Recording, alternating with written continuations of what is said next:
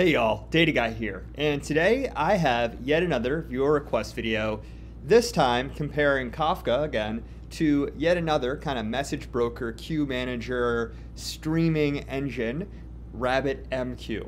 So what I'm going to do in this video is basically just compare Apache Kafka against RabbitMQ, as they're both, very much leading tools in messaging and data streaming. Both are essential middleware for facilitating kind of communication, coordination between applications, but they do have some different fundamental design differences and different capabilities that make them better suited for different distinct use cases. So what I'm going to try to do in this video is help you understand the differences, benefits, drawbacks, and practical applications of both of these tools so that you can decide which one is better for your particular use case. So without further ado, let's get started. So first, going to start out with the basics of Apache Kafka. So Apache Kafka was is an open source distributed event streaming platform that was developed initially by LinkedIn and then later released under the Apache Software Foundation. And it is designed at its core to handle real-time, high-throughput event streaming and processing, and operates on a distributed log-based architecture where you have various producer nodes that will produce messages to organized topics, which are then partitioned into subfolders of each of those individual topics, but generally topics are your organizational structure, and these producers will produce a log data to these topics, which then the consumers will read the logs that are being generated by these topics and consume the data that those producers push to those topics. And this really helps ensure durability and fault tolerance because you have many different distributed systems that are all kind of partitioning their own segments of data, so the failure of one segment doesn't affect the other. And Kafka's focus on event-driven design makes a really natural choice for real-time data pipelines and stream processing use cases. Now, RabbitMQ, on the other hand, is more of a traditional style message broker that implements advanced message queuing protocol. And what really that means is that it's going to take your messages from your different producers and almost act as a load balancer to determine, hey, where are these messages going to go in this set of queues, so that each of these queues can then process data and send them out to various consumer nodes easily. And so this is really designed around reliable message delivery and task queue management. So widely used for asynchronous communications between systems, which offers a lot of flexibility and support for different messaging protocols, including AMQP, STOMP, and MQTT. Don't worry if you don't know what those are, I don't either. But its emphasis on reliability and simplicity makes it a really versatile tool for a lot of messaging scenarios. And that's kind of a key point there, whereas RabbitMQ is kind of an asynchronous queue-based architecture.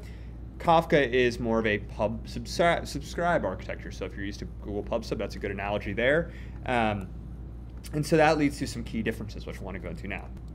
So at a high level, the main difference between Kafka and RabbitMQ is really just how they handle messages.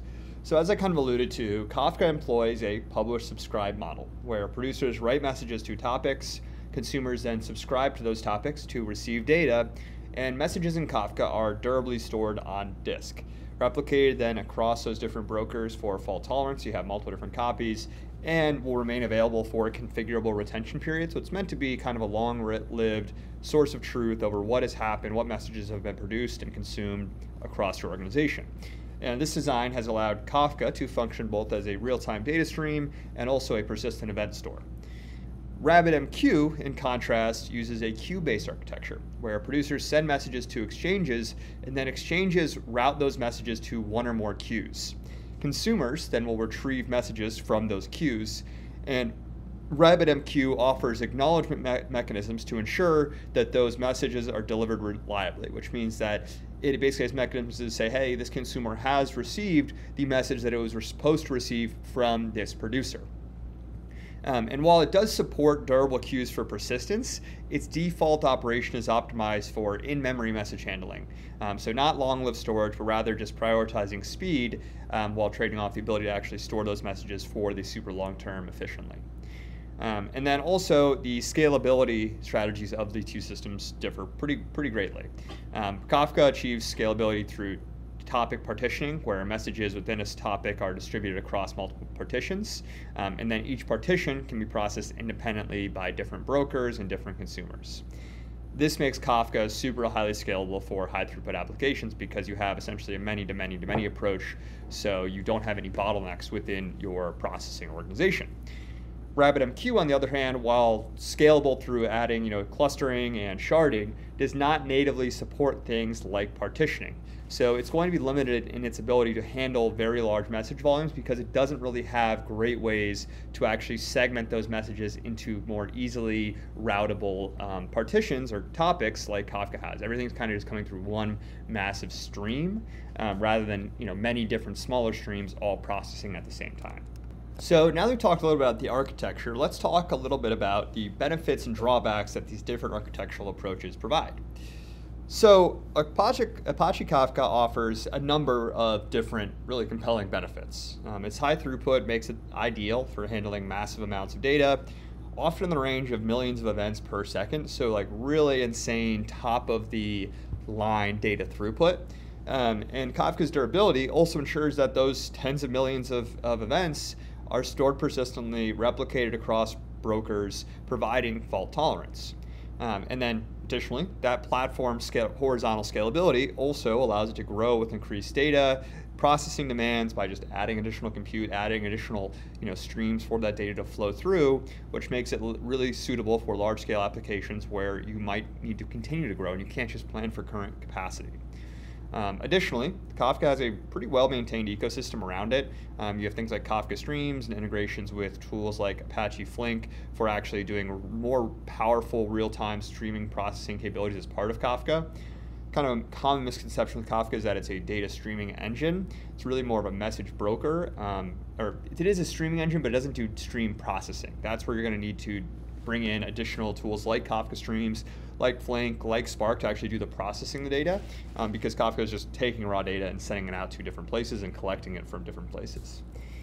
But with all those benefits, Kafka is definitely not without its challenges. Setting up and managing a Kafka cluster can be really complex. It requires pretty significant operational expertise. It's not something you're just going to be able to pull off the rack and start handling millions of events per second. It requires a lot of setup, a lot of optimization. And also achieving those exactly once message semantics, while possible, does add much further complexity and can impact your performance down the line. And so Kafka is really optimized for high throughput scenarios, and as a result, it might actually introduce higher latency in low volume or low latency applications because it's just not designed for really slow moving where, hey, maybe there's a message that appears every couple hours. Now, RabbitMQ, on the other hand, has kind of a different set of benefits and drawbacks. It really shines in its flexibility and ease of use. It's got great support for multiple different messaging protocols, which makes it very highly adaptable for integrating disparate systems. And RabbitMQ's acknowledgement, retry, and dead letter queue mechanisms also help ensure reliable message delivery, which makes it an excellent choice for task queues and workflows where reliability is critical. Additionally, its straightforward setup and extensive documentation helps lower the barrier to entry for new users, and its plugin architecture allows users to extend its functionality relatively easily. However, RabbitMQ does have some limitations in scalability when compared to Kafka. I kind of alluded to this before, but while clustering and federation are supported in RabbitMQ, it doesn't have any kind of native partitioning system, and clustering and federation isn't really what it's built around. So it really will struggle with very large-scale messaging streams because it just doesn't have the multi-threading support to be able to handle that. And that's kind of one of the downsides of having everything kind of going through an exchange broker before it gets sent down to different queues, because that is a single bottleneck where things can get slowed down. Additionally, the overhead associated with durable message storage actually within on disk, because you have to do it on disk if you want to do durable message storage instead of writing it directly, can mean it's going to impact performance if you are trying to maintain all of the messages that are being processed for RabbitMQ for the long term. So really important for high throughput scenarios. And then also RabbitMQ just completely lacks the native stream processing capabilities that make Kafka a good choice for real-time data pipelines with Kafka Stream. So you really don't have many ways to actually process the data that you're streaming. You can just monitor it and check and see how it's flowing, but you can't actually change it within RabbitMQ. You'll need to rely on other systems to actually do that part of it. Now, final thing I want to go through is use case suitability. So really, there's a lot of differences in architecture and functionality between Kafka and RabbitMQ, even though they appear to kind of the same on the surface. So now I want to talk about, hey, what is Kafka well suited for? What is RabbitMQ well suited for? And Kafka is really well suited for event streaming and analytics, where high throughput, durability, and real-time processing are essential. So it's going to excel in applications like log aggregation, where you need to collect vast amounts of data from distributed systems and process it really efficiently.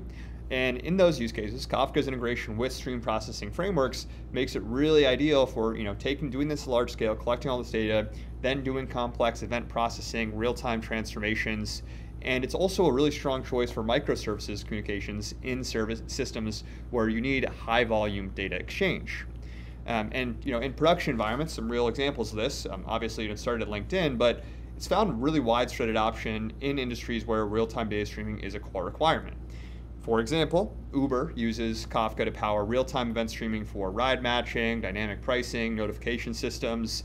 Netflix leverages Kafka to process billions of events daily, enabling real-time analytics and personalized recommendations. And then LinkedIn, the OG Kafka shop, uses the platform extensively for log aggregation and activity stream processing. And those are really kind of some of the main use cases you'll see Kafka being used for. Now, RabbitMQ, on the other hand, is really better suited for task queue management and traditional messaging patterns. So it's really going to be most often used in scenarios where reliability is very critical, distributing tasks to, you want to be able to distribute tasks to worker nodes in a queue-based system, and kind of have that round-robin approach. And its ability to handle request-response messaging patterns, where you are making sure that this response was received to a request from another system, makes it a really good fit for applications that require synchronous communication. And RabbitMQ is also an excellent choice for integrating legacy systems because, as I kind of alluded to earlier, it has support for a lot of old school messaging protocols. So that can help enable more seamless communication between older, mainframe components and newer cloud components. And so really for any application that requires low latency messaging with fewer retries, RabbitMQ's lightweight and efficient design makes it a very practical solution, especially at a smaller scale. And also, some production use cases you'll typically see RabbitMQ, some users that are using it currently in the real world, they're using it to focus on reliability and flexibility. So Instagram uses RabbitMQ to handle notifications and asynchronous tasks, making sure that messages are reliably delivered even under heavy loads. Zalando, a European e-commerce giant, actually employs RabbitMQ for order management and microservices orchestration. And Mozilla Firefox uses RabbitMQ to facilitate communication between backend services, like those that are actually powering Firefox Sync. So that's really kind of everything you need to know about the differences between Kafka and RabbitMQ. And your choice between Kafka and RabbitMQ ultimately depends on the specific requirements of your application.